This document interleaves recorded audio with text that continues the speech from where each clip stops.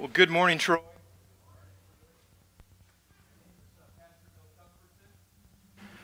I'm pastor of discipleship and outreach here for those of us who worship together in Troy. Some of you are not as familiar faces as I'd like you to be, as I'm usually over at 4:15 for Terra Kids. I just give praise to God for all of the wonderful volunteers that we have. Some of you are part of that team. Right now there's 14 volunteers that are serving with our babies right up through 4th grade for Terra Kids. We also have our Terra 5-6 ministry and Terra Youth that meet down there. And I'm just so grateful for those folks that serve our families. I have 4 children, and that 3 of them participate in Terra Kids and Terra Youth, and I'm so grateful for those folks that give of their time to help our kids discover the stories of the Bible, to learn of the gospel, and to begin to follow Christ even at a young age. So thank you. Good to be here. Good to not have my Terra Kids t-shirt on. I dressed up today. Yeah, well, thank you. Once in a while. It's good to wear ties. All right. Well, this morning, I just want to share about a biography today. I don't know, do you enjoy biographies? I do. I enjoy biographies, whether that's reading about someone's personal journey or watching a documentary about how a person's life unfolded. I think that's because in biographies we can enter into their story oftentimes. So we hear about their beginnings. Maybe we can relate to where they came from. We can hear how they worked through different challenges to achieve their goals. I think biographies encourage us as we learn of the struggles that shaped who that person would become. I also think biographies are part of our spiritual DNA. Whether that's in the narratives of the Old Testament, where you see the struggles of God's people as they struggle with being faithful, and the Lord continues to work with them and redeem them. Or in the testimony stories that we often share on Sundays or in our home groups, our tribes during the week. When we share our testimonies, we recount the stuff that we went through and how the Lord brought us to the place that we are, to this point in our journey. So where are you in your journey this morning? What brings you here today? Now, many of us are here this morning at Rev Hall because that's what we do. This is our church family, right? We come here on Sundays, we worship, we fellowship, we enjoy being here. It's the encouragement we get as we head out into the new week. Some of us might be here this morning because someone brought us. Maybe it was your parents. Maybe you had to come. Some of us are here with a friend, here because someone invited you to be here this morning. Maybe you're here because you're looking for answers. You're looking for answers. You might be that person who's been in church at some point in your life, and you're here today wondering whether the Bible and Christianity really works. Is this stuff still relevant? Maybe you're going through some really hard stuff right now. As you sit here this morning, you're wondering, does God care about me? Is he there? Is he going to get me through all this stuff? Well, wherever you are on your journey, I'm glad that you're here today. I'm glad you're here with us this morning because you know what? None of us are here by accident. Today is another point in our stories. Another point that God has brought us to as he's guiding us on a journey. Hopefully a journey for you as you learn to trust in God and the promises of his word. Well, this morning I want to look at another journey. I want to look at the life of a man by the name of Augustine of Hippo, a man whose journey to faith continues to encourage us so many centuries after he lived. I'm not sure if you know much about St. Augustine. He lived a long time ago, in the 4th century in North Africa. If you don't know much about St. Augustine, you should. Quite a powerful story, a man that was quite influential. He's considered by many to be the greatest theologian in the church. He definitely had the greatest impact. And scholars, both sacred and secular, cannot overstate the influence that Augustine had on Western culture, particularly in theology and philosophy. His writings continue to be discussed and have value for us as we try to make sense of various theological issues. But this morning I want to look first at his life, at his biography. I think there's so much in there for us, wherever we are in our journeys. Augustine was a man who was born into a Christian home. At least he had a Christian mom. But then he spent the next 3 decades running away from God to pursue a life of pleasure and academic success. As a young man, Augustine didn't want to be part of that religion of his mom. He looked at the stories of the Bible as antiquated.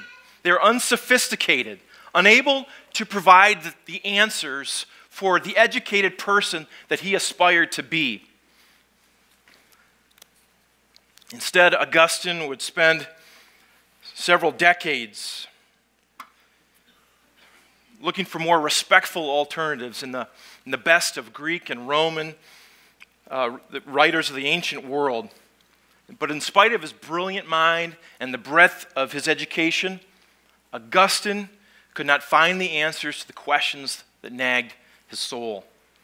He came to realize that no amount of knowledge, no amount of human wisdom could repair his broken heart, his sinful heart. Augustine wrote in his classic autobiography, Confessions, he says, "You stir a man to take pleasure in praising you, because you have made us for yourself, and our heart is restless until it finds rest in you." After many years of chasing after sin and feeding his pride, Augustine would find rest for his heart in the Savior. Quite a story. Well, if you'll turn your Bibles to Romans chapter 7. Romans chapter 7. I want us to start today by reading here in the book of Romans, because at the end of Augustine's long journey, he saw in the words of the Apostle Paul here. Yes, by the way, if you need a copy of the Bible, Julian's back there. He's ready to help you. Just raise your hand. All right. Someone up front. So Augustine saw in Romans chapter 7, in the words of the Apostle Paul, he saw that battle that had been raging inside his heart.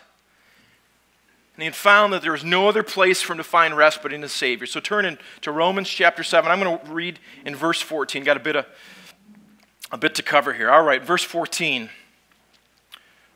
"For we know that the law is spiritual, but I am of the flesh, sold under sin.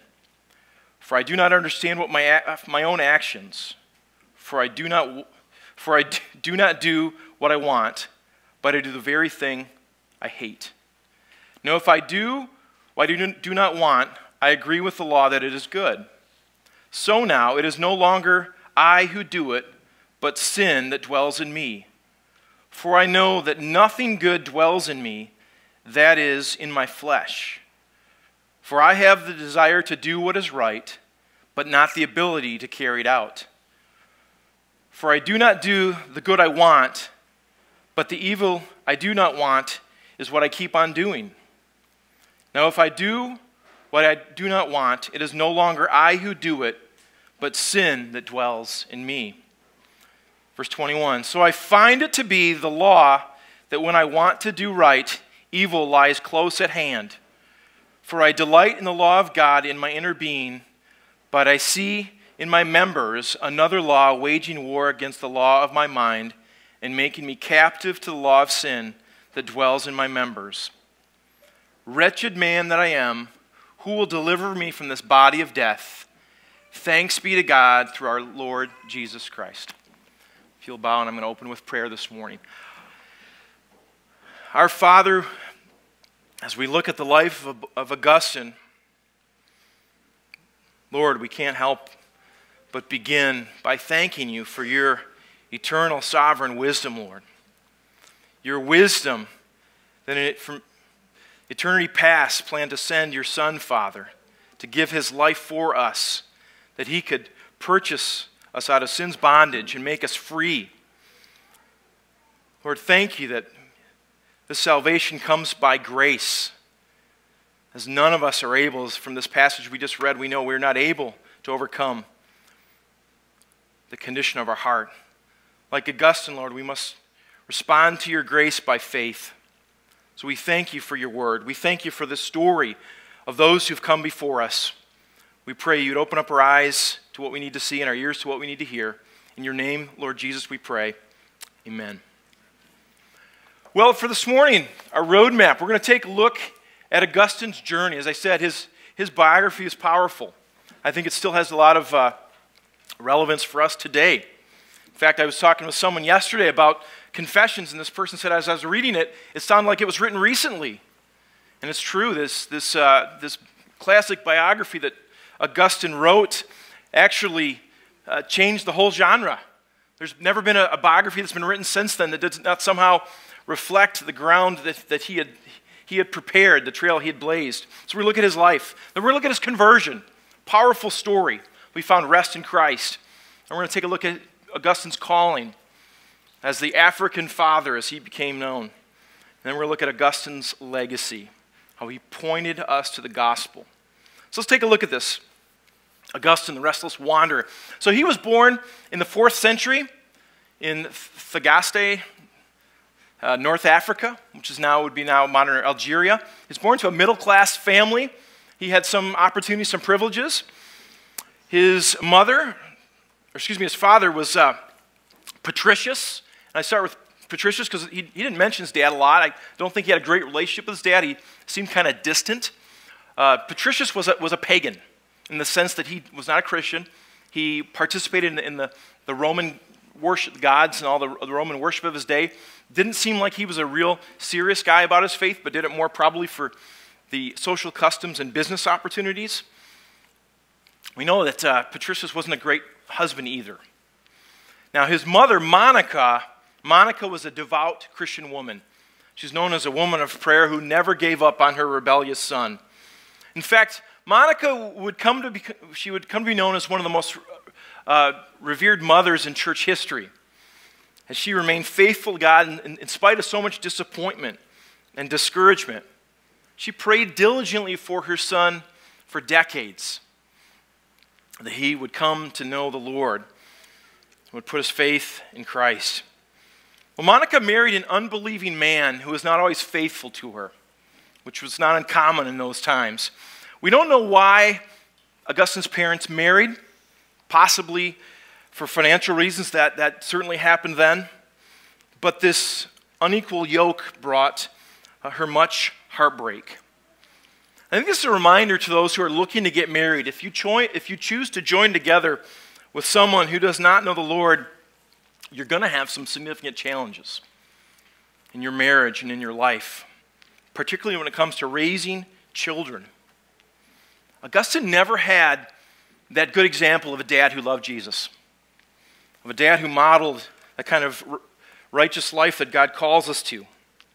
As you pursue that life partner, think about how you will need to care for your children together. If that person you marry doesn't know Christ, then you're going to find yourself discipling your children all alone. And for those of us, or those of you might be in here that are currently married to someone who's not a believer, who doesn't know Christ, be encouraged by Monica. Be encouraged by her. In spite of the challenges of raising her kids in the faith with a parent who wasn't on the same page, Monica remained faithful, and the Lord blessed her faithfulness. In the pages of Confessions, St. Augustine shared over and over again about his mother's great faith and her diligence and how much it impacted him. He loved his mother greatly.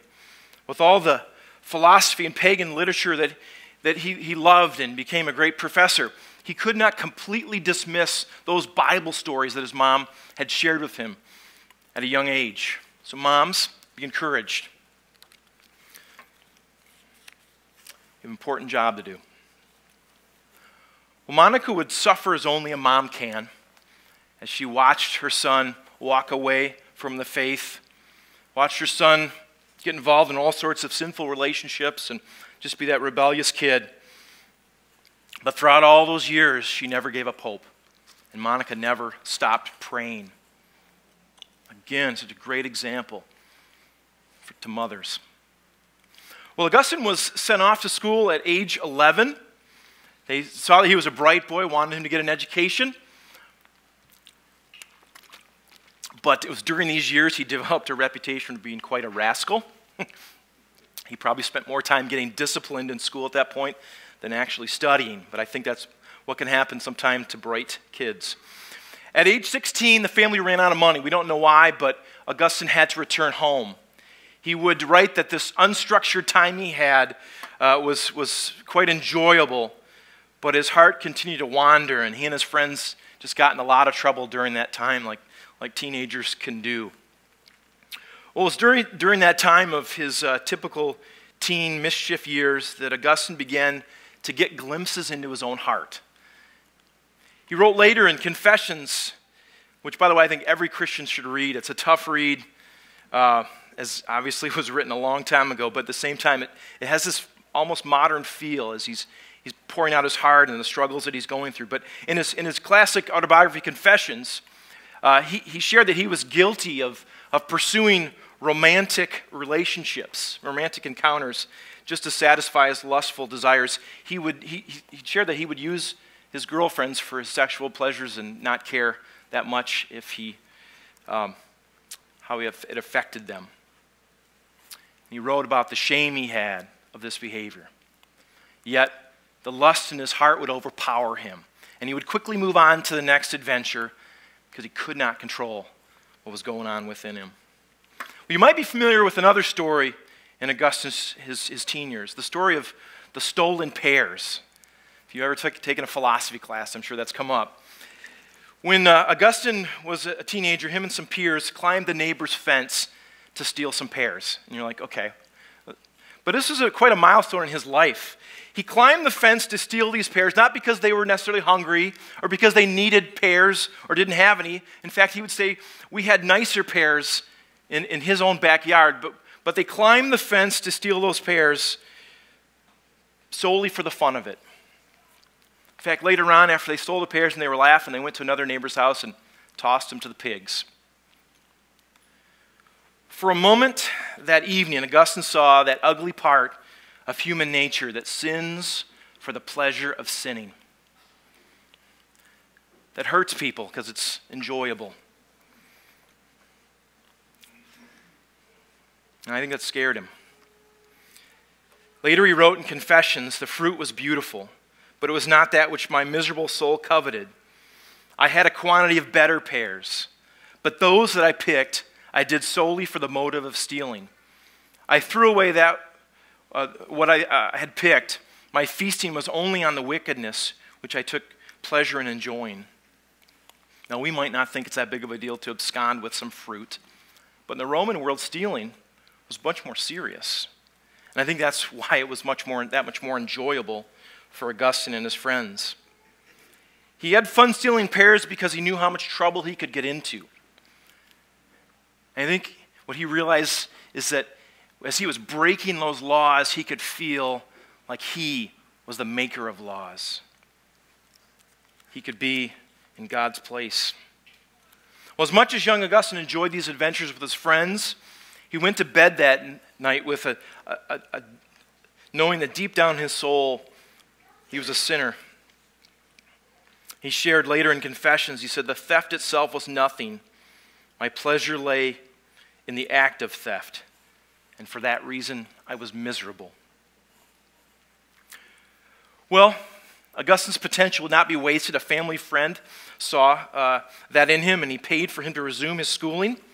So Augustine was able to move from his village to the big city of Carthage, where he really began to excel in his education. Augustine's intellect and abilities caused him to stand out among his friends, among his classmates. He was smart and he knew it. He also found that whatever fun he could have in his small town, the opportunities were even greater in Carthage. I think it was like the Madison, Wisconsin of North Africa. A big college town, lots of opportunities for trouble. As hard as he studied, Augustine played harder. In Confessions, he would painfully remember the wasted years of pleasing his flesh. He tried to dial it down, but his lust and his heart were so great. His restless soul continued to wander, and the darkness grew deeper in his heart. Well, at this period of time, as he was finishing his school, Augustine's parents wanted him to marry I think they figured somehow that would help him settle down. But he didn't want to do that. He wanted to finish his education. He wanted to get his career going. So he really resisted that. And his parents who wanted him to be successful, they didn't force the issue. I think Augustine saw that as a problem. He realized that probably would have helped him to settle down. I think that's a good reminder to us parents. Reminder to us parents about making sure that we have the right priorities for our children and the right definitions of success. You know, why are kids to do well in school, to find a successful career is good. All right, but our number one priority, folks, as Christian parents, is in the discipleship of our children. Well, after completing his studies, Augustine remained in Carthage, where he was able to become a professor of rhetoric, which is something we don't really think of. It was basically this science or career of communication and arguing, and it was really the field that if you wanted to be successful in business or government or politics or whatever, rhetoric was the place to be, and Augustine was doing quite well in that field. Well, during his time in Carthage, he continued to live that worldly life, much to the heartbreak of his mother. Eventually, he would settle down with a woman with whom he'd share a home for nearly a decade as his mistress. In confession, Augustine speaks of his genuine love that he had for her. They eventually had a child together, but Augustine could not marry her. It's hard for us to understand, but she was from a lower social class, apparently. And in fourth century Roman world, such marriages were not permitted. So Augustine was in a tough situation. He had to eventually had to send her away, and to break off that relationship. They had a child together. His son continued to live with him, and she would go go back to her family. And it's just another reminder about those of us who are currently in the dating scene and looking for a relationship. Be wise and trust God to guide you as you date with integrity. Augustine admitted that he first pursued this woman for a sexual relationship only to grow deeply in love with her, which often happens, right? In the end, those selfish desires that initiated that relationship caused deep harm to both him and to this woman that he loved. It was very painful. Guys and girls, be careful about getting into relationships that you know aren't good. Don't get intimately connected with someone that you shouldn't be with. Don't start what you can't finish.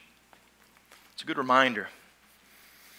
Well, Augustine taught successfully there in Carthage for a few years, but he began to wonder what opportunities there might be for him beyond North Africa. Better schools, better students, better pay. Soon he was looking to the bright lights, big city, across the Mediterranean to Rome. So an opportunity came for him to go to Rome, where he encountered that huge city there in the ancient world. He met with folks that introduced him to new ideas, new philosophies. He continued to look for that wisdom, that insight, those answers to his questions that he had not yet found, that had eluded him thus far. Well, after a few years in Rome, he kind of lost its luster, wasn't enjoying it as much as he thought he would, and he wondered if life had more to offer. So in 384, Augustine was given the opportunity to teach rhetoric in Milan. Milan was a city that had become very significant in the Roman world at that time, as the capital of the Roman Empire had been moved there, and that's where the emperor lived. Well, by going there, he was awarded this faculty in a school that was connected with the emperor. All right, and so think about that for a moment. Here he was at age 30, and he'd reached the top of his profession. He's teaching rhetoric in Milan. He held one of the most prestigious posts in the world. Although his resume was complete, Augustine was still restless in his soul. Well, his mother, Monica, what a good mom. She went with him to Rome and went with him to North Africa. Or maybe she was a helicopter mom, I don't know. But she loved Augustine. She stuck with him. Eventually, as he was in Milan, she was able to get her son to go back to church. As Augustine began to attend the preaching, to attend a service where he could hear the preaching of Ambrose, the bishop of Milan. Now, he would have said at that point he was just going there because Ambrose was one of the greatest speakers of the day, and he wanted to hear his wisdom and how the skills with he delivered his sermons. Augustine was an accomplished scholar and a brilliant thinker, yet he found in Ambrose a humble and kind pastor who could match his intellect and his breadth of study. Also, Augustine found it fascinating that a man with so much education and intelligence could look to the stories of the Bible for answers. It just shocked him. Much to his surprise, Augustine was hearing real wisdom and insight that he had not found in all the poets, all the philosophers that he'd been studying. For the first time in his life, he was learning from the pages of the Bible. As impressed he was with the bishop's intelligence and skillfulness in the pulpit, it was Ambrose the pastor that truly moved Augustine's heart. He referred to Ambrose as a friendly man, a man who would talk to the average person that would come to his services and yet would take the time to sit with Augustine and wrestle through these deep intellectual questions that he had. In this way, Ambrose became the Christian father that Augustine never had. Well, Augustine's journey was coming to a boiling point. In the summer of 436, Augustine found that his inner struggles in his soul was bringing him to a point where he needed to make a decision. You may be familiar with Augustine's story. He was out in the backyard, sitting under some fig trees, reading a book about a monk. This guy that had been very wealthy, gave his money away, and had moved out in the desert to start a monastery. And in that moment, Augustine knew that that he was in poverty compared with the riches of St. Anthony. That St. Anthony had found as he had given up all to surrender his life to Christ. And he sat there in the backyard that day. As he sat there, he heard the voice of a child say, "Pick it up and read it. Pick it up and read it." He heard the voice of a child. And he looked around, where is this child coming from? And he didn't know if it was a child over on the other side of the fence in the neighbor's yard, or if it was the voice of an angel. And not that it really matters, but God was speaking to him. So the African father, he reached for a copy of the scriptures that he had with him. And he did what sometimes we do. He just went to the first place his finger could find. He turned to Romans chapter 13. Romans 13, verses 13 and 14, where the Apostle Paul writes, "Let us walk properly as in the daytime, not in orgies and drunkenness, not in sexual immorality and sensuality, not in quarreling and jealousy. Put on the Lord Jesus Christ and make no provision for the flesh to gratify its desires." In that moment, Augustine knew that the Lord was speaking to him. He was speaking to the life that he had been leading for 30 plus years. He wrote later, "I neither wished or needed to read further. At once, with the last words of the sentence, it was as if the light of relief from my anxiety flooded my heart. All shadows of doubt were dispelled. Finally, the restless wanderer had found rest for his soul." So Augustine was baptized later on, Easter Sunday of 387, and he had decided at that point he was going to resign from his teaching position with all the prestige that had for him. He was going to return to North Africa. He was going to start a community of Christians back in his hometown. Well, so he began to do that, and actually as he and his mother and his son were beginning their move back to Carthage, Monica became ill. Like so often happened in those days, a person would be sick and it wouldn't go well. She would die in Italy before they could even board the ship for home. But on her deathbed, Monica had peace. Monica had peace after years of praying for her son and pursuing him wherever his career took him. Monica had seen him come to faith in Christ. She was ready to meet the Lord. Again, she should be remembered as an example to Christian mothers of the important role that you play in your children's spiritual development.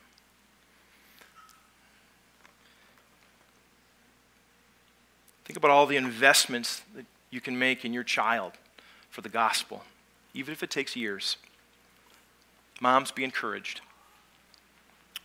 The job of being a mother, we know it's not easy a lot of days and certainly not glorious, but it's important. God used Monica to be that voice that continued to speak to Augustine, continue to call him back to the Lord. Well, Augustine, I want to talk a little bit about Augustine's calling as a pastor, as a shepherd, pastor of Africans. After his return to North Africa, the church in Hippo, which is near Carthage, recognized Augustine's giftedness as a teacher and a pastor. They could see it in him, so they ordained him as a priest. To no surprise, he soon became known for his preaching ministry. He was challenging believers to live obediently to the Savior, and he was calling on non-Christians to put their faith in God, and people were responding and being converted. It was quite a ministry. And a few years later, the church there recognized his leadership, and they appointed him the bishop of Hippo in 395. And for the next 35 years, Augustine would labor tirelessly to strengthen the church there in Hippo and throughout North Africa. Augustine would be known in church history as the African Father, because that was his calling. He declared in a letter to a friend, "I am an African, writing to Africans." Not only was he a great pastor, he was also a theologian, as we mentioned. No one has been more significant to the formation of our theology than the African Father. We can't wrestle with theological issues from God's Word without interacting with ideas that Augustine shared from his studies. In fact, later on in the Protestant Reformation, where we would trace our roots here at Terra Nova, there's preachers, pastors, theologians like Luther and Calvin that would look to Augustine to help them understand the teachings of the Bible, particularly the Apostle Paul, and things like justification by grace through faith alone. It would not be an overstatement to say that only the New Testament writers had a greater impact on the church, on us, than Augustine did. Well, Augustine was an accomplished intellectual with a mind that few in his day could better, yet it was in the pages of the Bible that he came to know the truth, where he came to know the Savior. Theology for Augustine was much more than just an academic pursuit. He had come to know God personally after a long journey of running from Christ. Augustine never forgot the decades of sin that ruled his heart.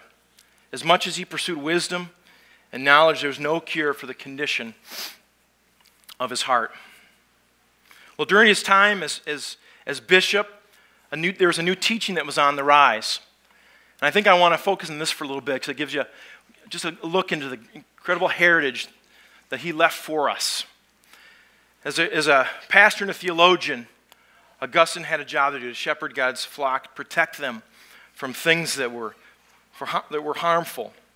And during his time as a bishop, there was a monk from Great Britain who had grown to fame during his time as a teacher in Rome.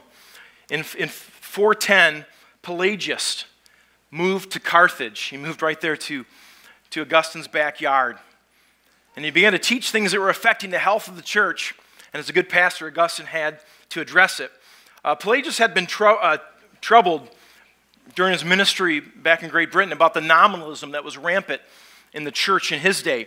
He saw a church where people who claimed to be Christians lived immoral lives and inconsistent with the teachings of Christ. And when they were confronted, too often these folks would look back to their baptisms and think, well, I've been baptized, therefore I don't have to worry whether or not my life is quite up to what it should be.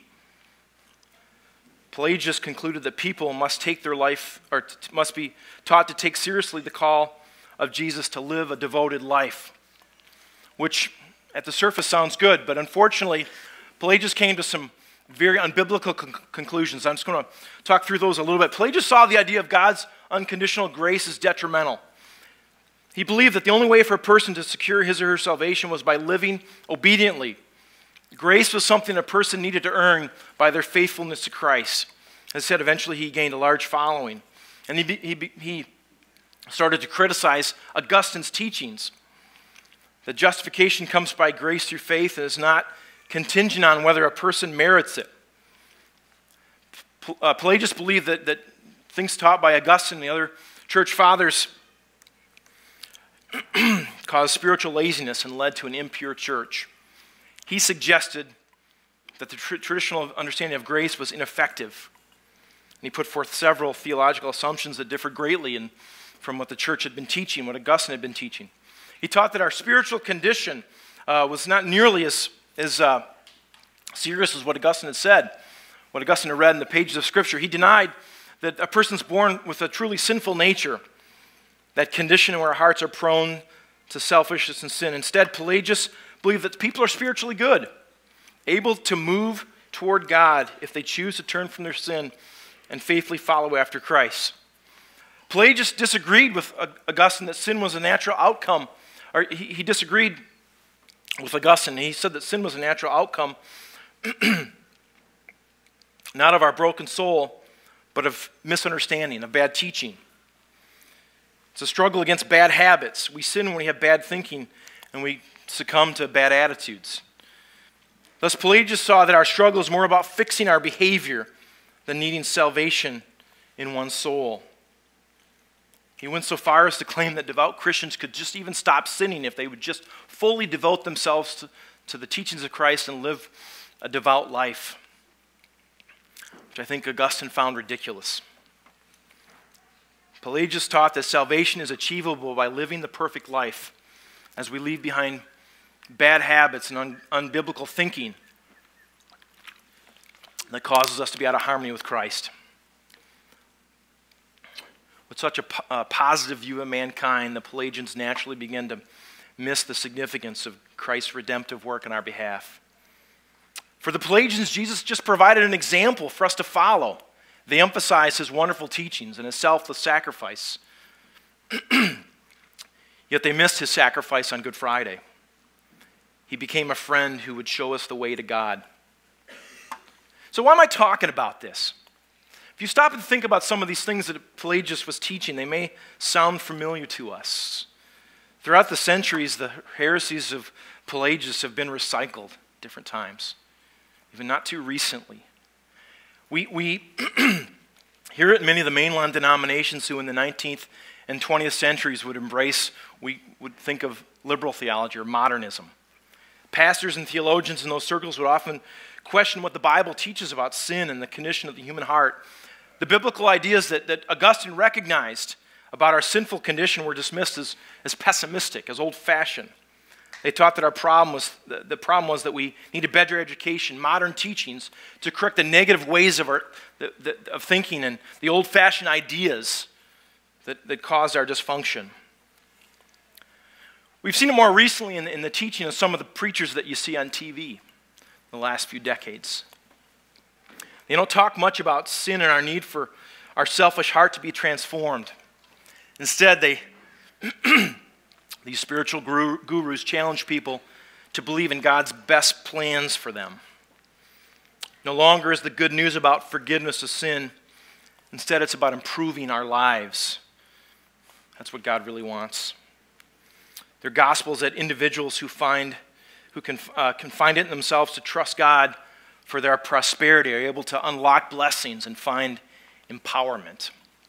In both cases, the condition of a person's soul is not the real need, nor is sin something all that serious.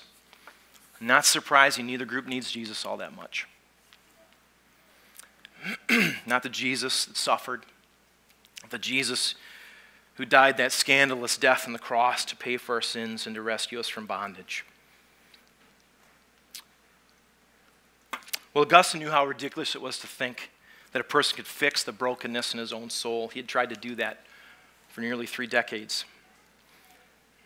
After years of looking for answers in philosophers and poets, Augustine found that his life needed to be anchored in the foundation of God's word. He responded to the Pelagians by going back to the Bible, went back to the creation story, dug deep into the writings of the Apostle Paul. He looked at God's redemptive plan as that pattern for us to understand what God was doing through us, what our condition was. He looked at this idea that we were created good in Genesis 2. That is correct. But in Genesis 3, that harmony that we had with God was lost. Instead of trusting in the Lord, Adam and Eve were tempted by the desire to be independent of God. They ate that fruit. In this story, Augustine saw the story of all of us. The first man and woman took the fruit of the tree for the same reasons that Augustine stole the pears. For the thrill of the sin. Wanting to be independent of God. Instead of trusting in God, they would do things their way, and their choice brought condemnation and devastation, both themselves and to all of their descendants. We see that clearly explained in Romans chapter 2 and 3 and 4 and 5. And we see that redemptive story of we were created and sin brought the fall that left us condemned. But Christ was promised. He was promised there in Genesis 3 as that one who would crush the serpent's head. Augustine knew that left to ourselves we would remain lost in our sin, but God's grace by the Holy Spirit would draw us to him. Salvation comes only by God's grace through faith in Christ. The obedient life was not a requirement for salvation, but a fruit of God's grace. We don't need to transform ourselves in order for God to give his grace to us. That transformation comes as we respond to the call of the gospel, as we receive his grace as humble sinners. So the Lord can forgive us of our sins, make us his own, and transform us from the inside out. Augustine's journey ended at the cross. How about you? As the band comes back up, let me close with these questions for you to consider. I asked you earlier, where are you in your journey? I don't know about you, but as you're hearing the story of Augustine, maybe you can relate to some of that. Maybe you're here today because you are looking for answers. I want to point you to the Word of God to find the answers that Augustine found. Have you looked honestly at the condition of your heart? Have you acknowledged your need for a Savior? Have you found his mercy at the cross? Have you received his grace by faith? In a moment, we're going to celebrate the Lord's Supper, where we can be grateful to God that he saved us and he made us his people. And we want to celebrate that together, the grace that we have in Christ. Let's pray. Our Father, we thank you so much that we can receive the bread and the wine this morning. And remember, it was your body and it was your blood that you shed for us, Lord, so you could rescue us out of our sin, so that our restless souls could find rest in you. We thank you, Lord. We celebrate your wonderful name. Amen.